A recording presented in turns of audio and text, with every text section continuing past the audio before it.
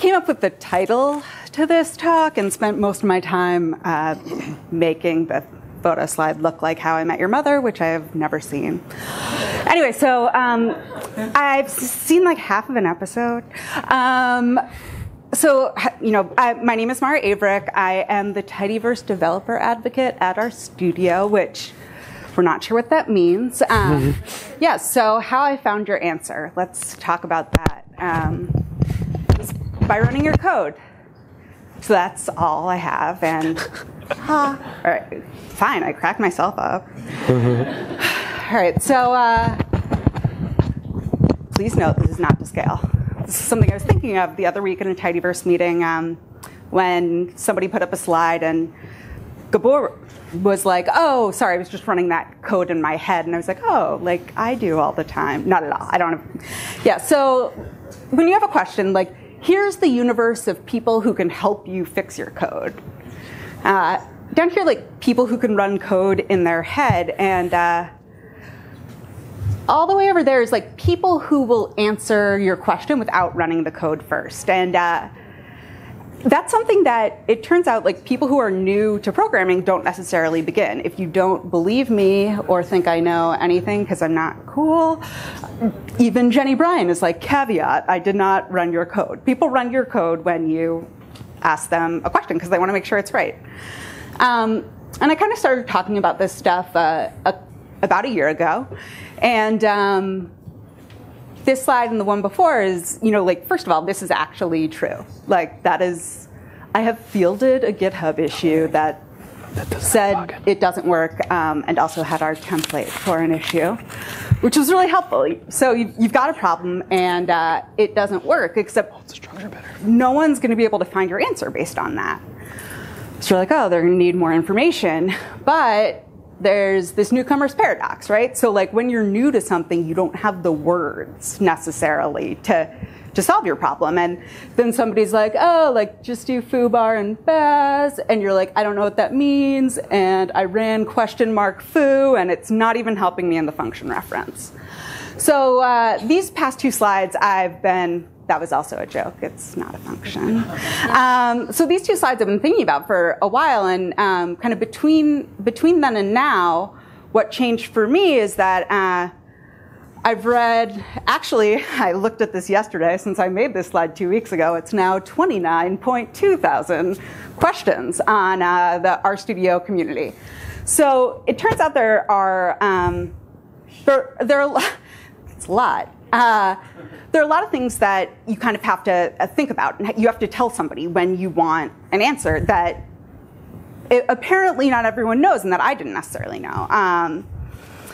And the thing is that the context in which you're asking your question matters, right? So like different environments have different norms. Also, I like Archer. So let's talk about like 3 different areas in which you can ask for help, all of which are good. Like Twitter is like #rstats, like does this package exist? Or like not like an in-depth coding question. Or if you just want to know like who might know about this, go for it. Stack Overflow has a really specific model that is incredibly helpful. But again, it's really specific. So the goal of Stack Overflow, right, is to have basically unique, good question and answer pairs on the internet. And this was a flowchart that was in Meta Stack Overflow saying, like, how do you respond to RTFM questions, which, for those of you who don't know, is read the flipping manual. And it's kind of like, can it be found with a simple Google search? But basically there are like 3 outcomes here. Like you can answer the question, you can improve it, or you can close it. The thing is, when you're a beginner, you don't always know exactly what your question is to start out with. And as somebody who isn't a beginner, you might be able to help somebody, but you don't necessarily know the entire answer for a self-contained, that's like the goal of a Stack Overflow question, is that it be self-contained, have your resources, but you might be able to put them in the right direction. So our RStudio community has been around for about a year. It uses a platform called Discourse, which was made by Jeff Atwood, who also did Stack Overflow. And it's a civilized discussion for your community. The platform itself looks like this. And it lends itself to a different kind of discussion. Certainly a lot of question and answer, but also things are a bit more kind of free form. And I spend a lot of time kind of helping people to write a good question so that they can get the answer. And what I've found in the past year or so of doing that is that it's actually really beneficial. So what's in it for me, as in you? So not me. If you're asking yourself this question, you're asking what's in it for me. And I'm recommending that you help people answer questions, which like feels kind of Mr. Miyagi getting his car waxed. Don't worry, I took out the Mike Tyson slide. But the thing that you end up discovering is that like you end up getting better at your own troubleshooting skills by helping other people, which is valuable. And there's a lot of advice on how to ask a question. This is from a paper that was published in a year that I don't know. 10 simple rules for getting help from online scientific communities. You don't have to read this whole thing, but number 1 is like, don't be afraid to ask a question. And like the subtext of 2 through 10 is like, be slightly afraid about asking your question. Granted, like I am on the other side of this. Like it can be really hard, but you also have to have like a certain amount of empathy for the user. So let's think. I'm gonna tell you guys some good things about asking questions, and then some thoughts I have on how do people help people how to ask their questions. So it turns out actually like the anatomy of doing this isn't really unique to programming. So for a GitHub issue, we talk about like, all right, the problem description, the expected behavior, and a minimal reproducible example. And that is like GitHub saying that, so it's official. But it turns out this is like basically the anatomy of figuring shit out. So like in my mom's a psychologist, and like in behavior therapy, they call this the ABCs. So you're looking at the antecedents, the behaviors, and the consequences. An example of this that I found online that I just love this kid, which is like, all right, what was the antecedent? Circle time, singing days of the week. Behavior, kicks other student. Consequence, timeout. Possible function, escape. Circle time, singing days of the week. Kicks 2 students. Like if we're doing a linear model, I've got some guesses about what's gonna, but like the point of writing this, I've really got to respect the hell out of that kid. Like the point here is that like you're breaking down an issue, and it's easy to get caught up in the technical elements of that, being like, I don't understand this, I don't understand that. But really, like think about the information that you would need to like open your car door or do another normal human thing, to sit through the days of the week song. And why were you trying to do it? This is like a huge thing that people often forget to describe. Like, oh, this is why I was trying to do this thing. When you say it doesn't work, it's very helpful if you say why you were trying to do that thing. So, like how does this work out? If we give people that anatomy, does it all go peachy keen? This is a very real issue that was filed. Steps taken so far, I tried and tried. And the thing is, they're not wrong, like technically speaking, but that's also not the information that's going to help me or anyone find your answer.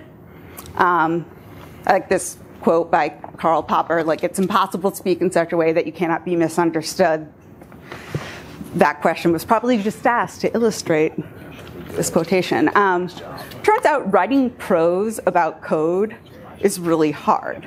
And if you think about what's going on here, like, dude over there Chad, like wrote some code. Now he's thinking about it. He thinks about it. He's like, this is what I just did. And then he writes a long thing describing what he did. Like, and then I had this for lunch and my boss yelled at me and like, I wrote one of those squiggly dots. And like, you're like, oh.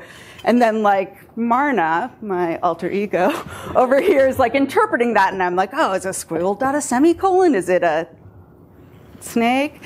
Whatever. And then I'm writing an answer back in code being like, and then press the third button to, like, if you think about this from a computational standpoint, there's a lot of like interpretation, evaluation, and then like, there's a lot of room for errors in there. So sometimes people are asking a question, this is kind of like, this is what it feels like. You know, like they're asking me for a question, I'm asking them for more information and saying like, no, I'm withholding it. Look at me getting off. But the reality is, it's really more like, I don't understand the question and I won't respond to it.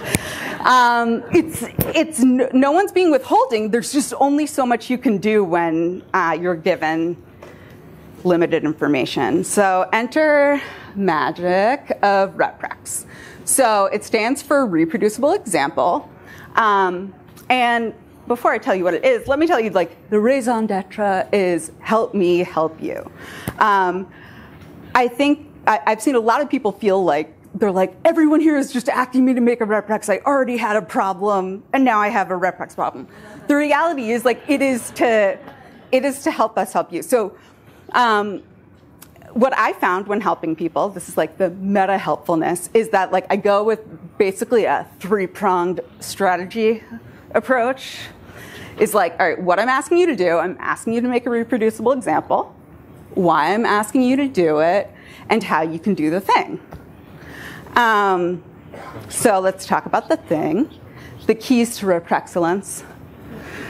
I'm into a good portmanteau. So what you need is code that actually runs, code that doesn't have to be run, and code that can be easily run. Which, hence my intro song, I naturally thought of this to the tune of Rap God. You guys should really hear Mr. Boombastic, Heteroscedastic, if that's another talk. Yeah, so like for a RepRex, you need your packages, you need your objects, and I'm asking you for this for the flipping context. I didn't actually mean for that to rhyme as much as it did. So what's the point of doing all of this? Well, what RepRex does is it basically runs our markdown render on your code if you have everything there, and then if I'm reading your code, like I can see your error message. I can see what code you ran. I can see what you were using. And then I can take it and run it myself. And I can help you, which was what you were aiming for, I hope. And I did not play that GIF before. So now you can see that in action. Even cooler, in my humble opinion, is the fact that RepRex also is amazing for troubleshooting issues that involve plotting, because it automatically, like literally this is on your clipboard, you cut and paste it in, I can see everything you did. This issue was written by Klaus Wilke when we had an issue with the line height, and you can see he did a very good job of keeping it minimal.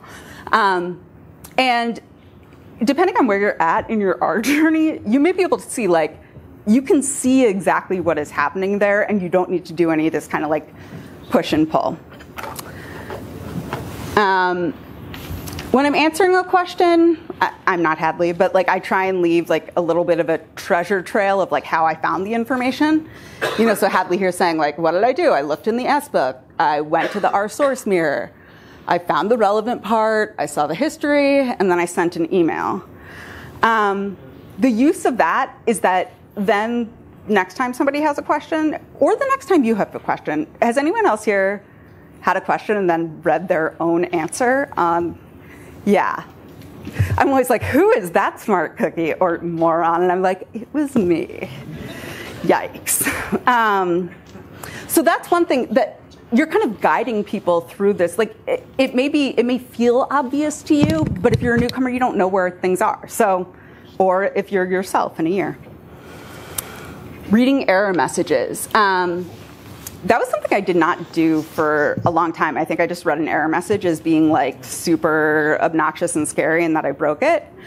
And this one is an excellent example of there being like super useful information. This literally says like configuration failed because this is what you have to do.